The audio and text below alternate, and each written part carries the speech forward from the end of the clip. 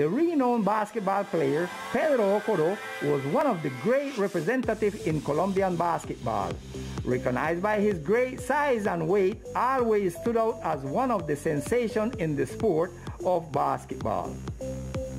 It should be noted that Okoro was one of the figures of the team Sabios of Caldas, Valle, Antioquia, and other teams. He was a part of the Colombian team together with talented athletes such as Tomás Ibáñez, Javier Gordon, Victor Lever, Mongo Sinclair, among others, representing our country in different international tournaments in Argentina, Brazil, Uruguay, and Venezuela, where he fought with stature to defend the national colors.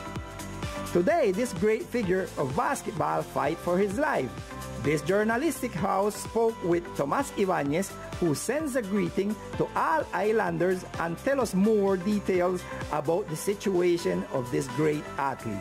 I want to say our friend Pedro Okoro in this moment is very delicate health. We need collaboration for pray for important recovery in this moment. Mongo Sinclair also sent his message of support. Today I want to send a special greetings to you and your family, Pedrito.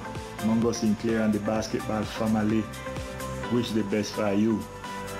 Mr. Pistolero, the only war you lose is the one that you don't fight.